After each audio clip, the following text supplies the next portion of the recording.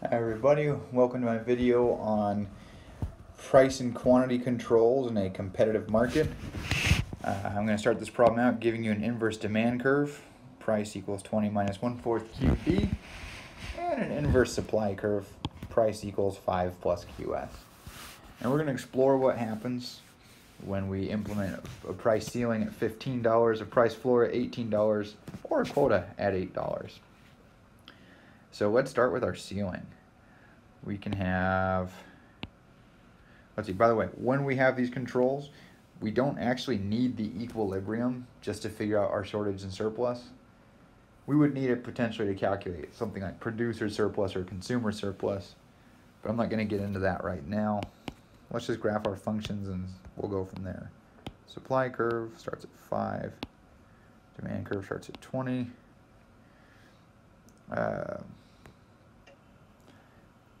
Yep, and let's see, I guess it goes all the way down there to 80.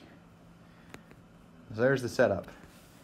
And our equilibrium, if you wanted to know, has a price of 17 and a quantity of 12.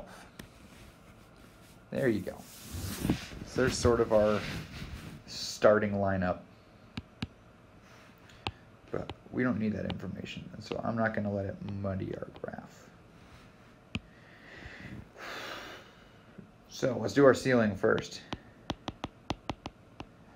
We fix price at 15. Oops, I just drew a floor. We fix price at 15, which is below our equilibrium. If you put a ceiling above equilibrium, it doesn't do anything, obviously, because price don't want to rise higher. And so if I just want to find the shortage or the surplus, well, in this case, let's figure it out. Shortage or surplus, let's look at quantity demanded. Let's look at our inverse demand curve. Price is 15 equals 20 minus 1/4 QD. So that's 1/4 QD equals 5. QD equals 20. Same thing for supply. Quantity supplied. 15 equals 5 plus QS. QS equals 10. And so we get quantity demanded is 20. Quantity supplied is 10. If quantity demanded is greater than quantity supplied, that means we have a shortage of the good. Prices are low enough that people want to buy more than consumers want to sell. In this case, the shortage specifically is 20 minus 10 is 10 units. And so that shows up right along here. The gap between the 10 and the 20 is your shortage. Or some people like to highlight it right there on the graph. It doesn't really matter. They're both the same thing. Now, if I were interested, or maybe you are, and you were like, hey, what's the consumer producer surplus? I'm not going to show it to you. I'm not going to calculate it at least. But consumer surplus would be everything in this area. Producer surplus would be everything in that area. And you might be wondering, like, hey, what about this dark shaded area? Well, just because we want to buy 20 units of a good doesn't mean you're going to sell 20 units of a good. Surplus only happens for transactions that actually exist. Suppliers only supplied 10 units of the good. Those extra transactions, those extra 2, because equilibrium was 12, those extra transactions just didn't even happen. So, yeah, that's just in case you were interested. Consumer surplus, producer surplus, deadweight loss. We'll have other videos where we calculate that. For now, highlighting is good enough. All right, price floor. Price, quantity, 80, 20, 5, supply, demand. We are now fixing, not floop, we are now fixing price at 18. So price is now stuck above equilibrium. What is the shortage or surplus? Well, right away we can already tell the quantity supplied is greater than the quantity demanded. And so that means right away we're not going to have a shortage, but a surplus, which is given by the gap between those. Quantity supplied greater than quantity demanded implies surplus. Let's figure out how big this surplus is.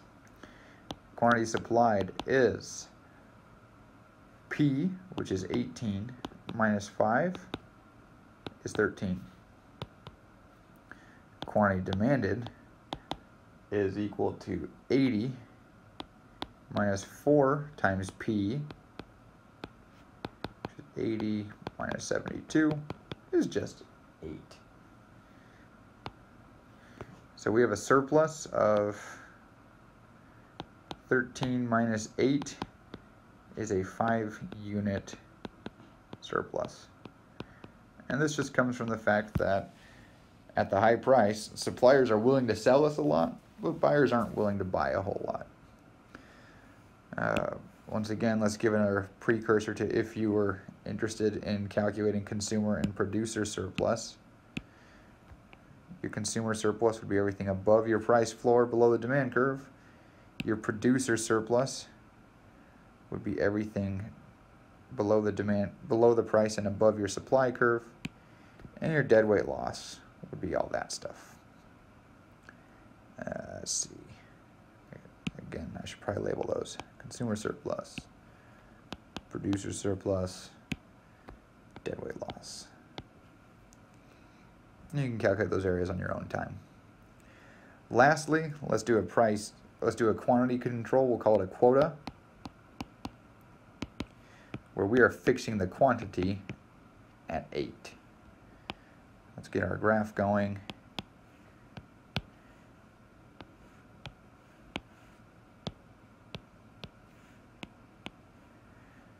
Instead of doing a price control where we fix price somewhere, now we're doing that quantity control where we fix it like this. And so that, instead of driving a wedge between the quantities people want, it drives a wedge between the prices people are willing to pay for what's going on. We're going to be interested in a demand price and a supply price.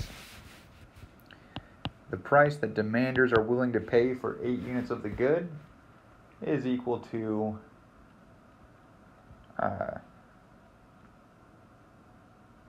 20 minus 1/4 times the Q, which is 8, which is 20 minus 2, which is just 18. The price that suppliers are willing to pay is equal to 5 plus Q, which is 5 plus 8, which is 13. Now you'll notice this graph looks a lot like this graph, except that we filled in that extra price that would be here for 13. Okay, so quotas can wind up looking a lot like price floors. If I choose a quota of 8, that will give me the same market outcome as a price floor of 18. They're going to have the exact same consumer surplus. Oops. Dang it. The exact same consumer surplus, which is all this stuff. Wait. Nope. Sorry, I got ahead of myself.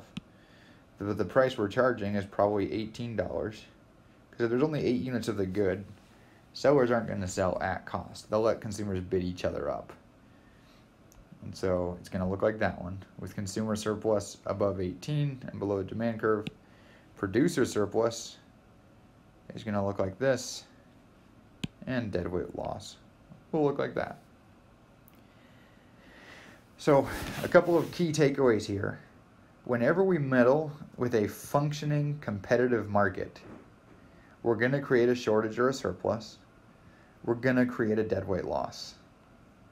So if we as a society decide it's worth it to meddle in a market, hopefully we are taking into account that there are costs, that there are transactions lost, surplus lost, and inefficiencies in the market. Hopefully our benefits outweigh these costs. That's about it for this video. Hope it was useful. If not, too bad. Thanks for watching.